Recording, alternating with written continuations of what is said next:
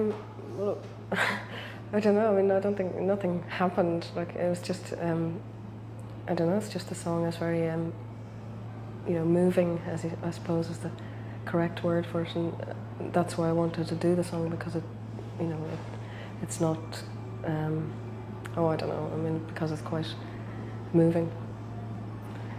What about your new album that comes out in the springtime? Can you tell us how different that is to Lion and the Cobra? I think it's a bit more, it's not as sort of angst and it's much more calm, I suppose. It's far more composed, if you like, and relaxed than the last one was. I like it much better than the last one. Why do you think that is? Because of various changes in your personal life? Yeah, I suppose so. Or just in life in general. I mean, if a lot of the things that I wrote for the first album I wrote when I was very young, when I was about 15 or 16. And now I'm an old woman of 23 and I don't feel as angst-ridden as I did when I was 15, you know what I mean?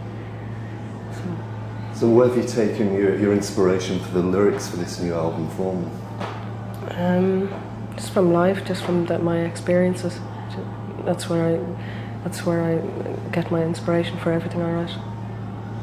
Do you feel that your life's changed a lot in the past couple of years? Yeah, I mean, I think life changes for everybody. Do you know what I mean? What would you say were the main things that have happened to change you? Well, that I put a record out, or I went on tour. I had a baby, I got married, I became 23. I don't know, just life. Were you surprised that you received a Grammy nomination? I was very surprised, actually. It wasn't something that I had thought about or that was even a possibility as far as I was concerned. How did you find out and what was your reaction at first? I found out because my manager phoned me up and told me about it, and my reaction was that I was very happy about it. You also performed at the ceremony. Did you feel comfortable doing that? Yeah, very much so. I didn't feel comfortable with the other bit, the nominations bit. I was very nervous about that, but I wasn't nervous about singing. How do you feel that you're coping with success at the moment? I don't know. I mean, I wouldn't say that there was a huge amount of anything particularly to cope with. Do you know what I mean? It's just normal life. Do you know what I mean? But things have really changed for you in the last couple of years from the last time we talked to you. Yeah, but I mean, I'm still an ordinary person. Do you know what I mean? I live a very ordinary life, and it's not that big a deal. Do you know what I mean? Last year, you played your first acting role in a film. What was that like? It was nerve-wracking. It was very embarrassing. Did it take a lot of getting used to then actually performing as an actress? Well, not really. I don't think that I did sort of perform as an actress at all, because I was very self-conscious and I was very embarrassed and I was very inhibited, and luckily the girl that I was supposed to play was also all those things, so it seemed as if I was acting, but I really wasn't acting at all, if you know what I mean. I was just being myself in a wig and a funny dress, you know. What's the story to the film? It's about a 15-year-old schoolgirl in Ireland, in Derry, in the north of Ireland, who gets pregnant, and the changes that happen to her in her life and things because she's pregnant, and about the whole Irish attitude towards pregnancy, more or less. It's quite a similar story to your own, isn't it? No. In that you had a baby when you were very young, and last time you told me that there were certain attitudes in Ireland.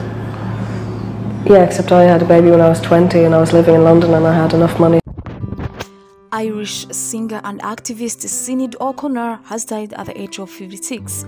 In a statement, the singer's family said, "It is with great sadness that we announce the passing of our beloved Sinéad. Her family and friends are devastated and have requested privacy at this very difficult time." She was best known for her single "Nothing Compares to You," released in 1990, which went on to hit #1 around the world. Born Sinéad Mali Belnadette O'Connor in Grenagry, County Dublin, In December 1966, the singer had a difficult childhood.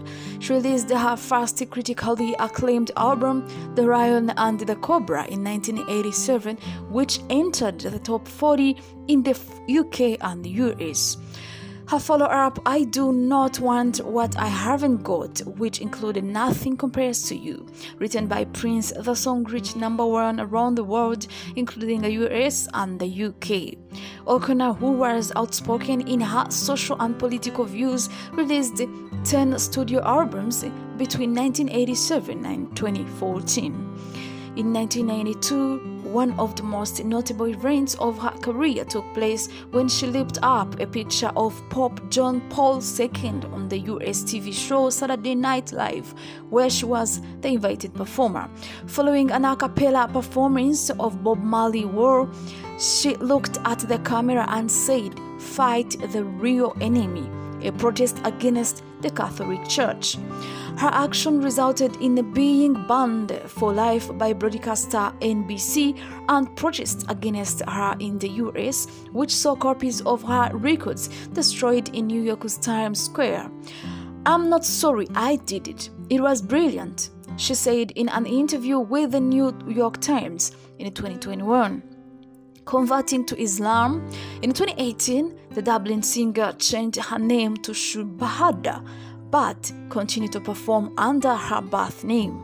O'Connor's 17-year-old son Shane died last year, days after he was reported missing. Writing on social media following his death, she said he had decided to end his athletic struggle and requested no one follows his example. The singer later cancelled all upcoming live performances for the rest of 2022 due to her continuing grief following the death of her son. Social media was flooded with tributes to the singer after her death was announced on Wednesday evening. May her soul rest in peace.